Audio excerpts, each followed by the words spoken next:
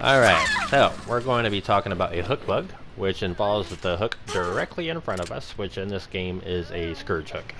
Okay, now this Nancy, I literally have no other hooks that I can put her on. I don't have Iron Grasp, I don't have Agitation, so this is the only hook that I can put her on. And I can't. I cannot.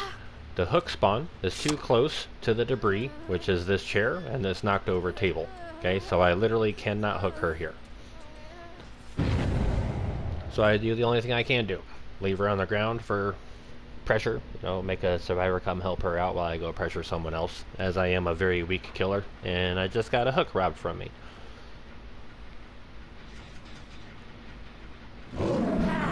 Alright, so we're gonna go pressure another survivor. And she's gonna do something very, very smart. Run to the area that I can't hook her. Just exploit the bug, of course.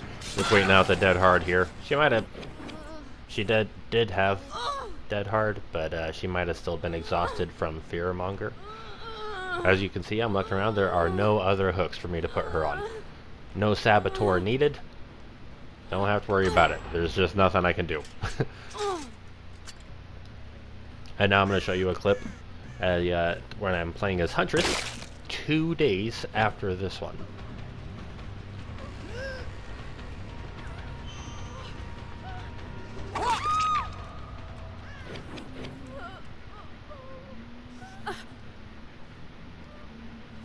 Alright, now there is a hook all the way behind me, but I don't think I would be able to reach it. Maybe I could. It's all the way at the end of the hallway down there. But as you can see, cannot hook her. The debris is in the way. No Sabo needed.